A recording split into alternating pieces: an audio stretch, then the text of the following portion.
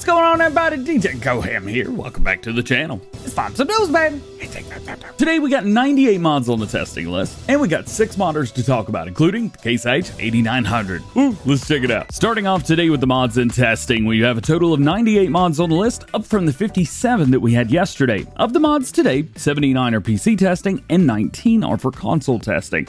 Some notable mods in PC testing today include the Auto Load Pack, Case IH Magnum 8900 series, yep, it's back, and the Vent 900 Favored Vario. Also in testing, we have International 55 Chisel Plow, John Deere 4755, larger capacity pallets, and the Mendako Storm S4020. Rounding out the PC mods in testing, we have the Massey 5700S, 6700S 2020 series, which didn't this mod just get started last week? That was quick. Roll Belt 150 and start from 0. Interested to see what that could be. Maps in first stage of testing today include a lot I can't pronounce, but we're going to do it anyway. Araguay Valley map, Banyule Breezy, Edge Farm, Gelderland, Glandenthal, Oberleitner, Old Kiwi Farm, Thornton 22 Revamp, tried, Welker Farms map, and Boss Nice. Making our way over to console testing. Some notable mods include the Asaria Scout larger ranges, that'll come in handy, Fiat 70C, and the John Deere 437D Sawbuck. Rounding out console mods today, we have Cell Silo, Steyr 8150, ooh, and the TLX 2020 series update. Maps in testing right now for console include more I can't pronounce. Mazozwika Nizina? I don't know. Unterkrabak and Hillaby Creek. I got that last one. All being said, we still have 118 mods sitting waiting to be tested, down from 150 from yesterday.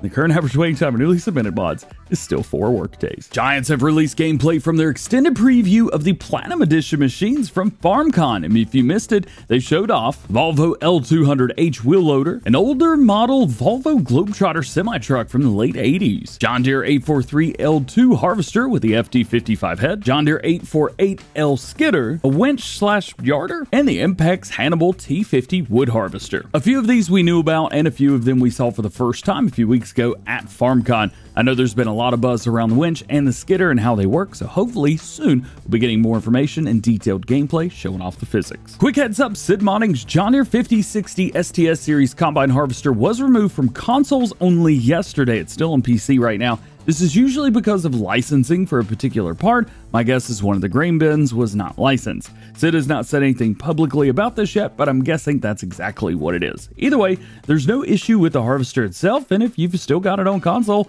no reason to delete it. Keep using it and having fun, but we'll keep you guys updated on this once more information is out. Quick update, actually, I just spoke with Sid, and he said that the reason was actually the unlicensed grain bin, but that will be fixed this evening, and he's going to be sending it back for updated testing, so keep an eye out for that. Asaria's modding is back, and so is their Case IH 8900 series. This was a very popular tractor in Farm Sim 19 on all platforms, and soon you'll be able to drive it again. It's already in testing, as you guys saw. Some notable features about this mod include different tire brands from Michelin, Continental, Trelleborg, and rebranded Firestones as Lizards. We'll also have fenders, beacon lights, a front option for rock box, weight or nothing, exhaust pipe and rim colors, 2 different widths for the 2-wheel drive model on the front, mirrors, monitors, quick hitch, and is precision farming ready. As the mod is currently going through testing for the first time right now, there is a chance that it could fail, so don't be surprised if it does. Most mods do the first time around, but hey, it's happening, and it's going to be here soon. EY Modding is back with us today, showing off his Farmall M with the wider front axle compared to the Farmall H that we got last month.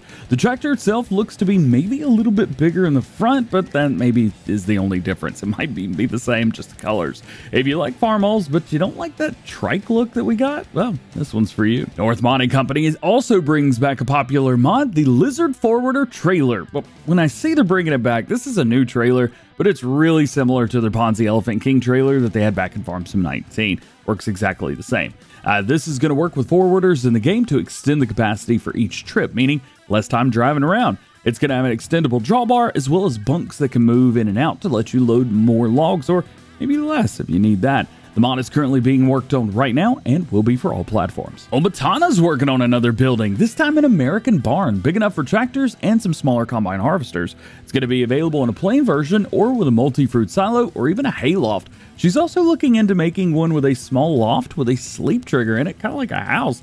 Still in the very early stages, as you can tell, but it's really cool to see something like this, and from none other than a great modder like Elk Mountain. Elk Mountain Modding also joins us today for the first time since about April, I think, with an update on what they've been up to the past few months. They say their life has been very busy, but they're still working on things slowly, but they're still working on it. Along with the Wyoming map for all platforms, which you guys have asked about, that's still in development right now. And he's also working on a new house mod, which you can see here. He's one of the best at modeling these, and he's planning on sending this to Mod Hub once it's finished for all platforms. How cool is that?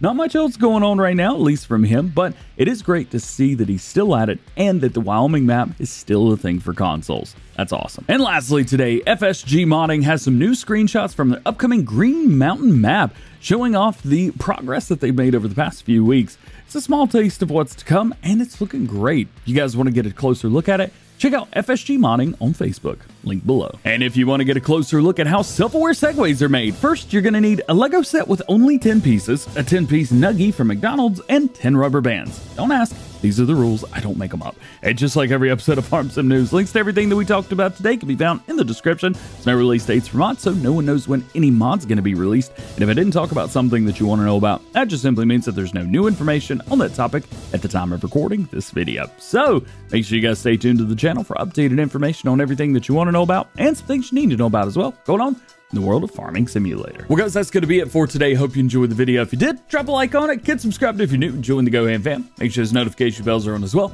That way you never miss daily Farming Simulator videos here on the channel. With that, hope you have a great day. We will see you later. Peace.